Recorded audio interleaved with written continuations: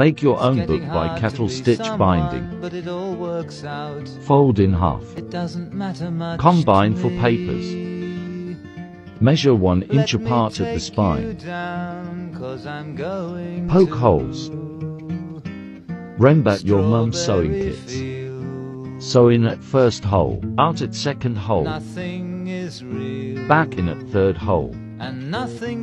Repeat until the end. Just like saddle stitch. When you reach the end, tie a knot like this. Bring it back out to the original first hole. Add new leaf. Sew in at first hole, out at second hole. Bring your needle behind the left thread and out to the right side. We want to make a loop around the first leaf. Back into the same hole. This part is tricky, I know, but you'll get the hang of it. Part 2 is up.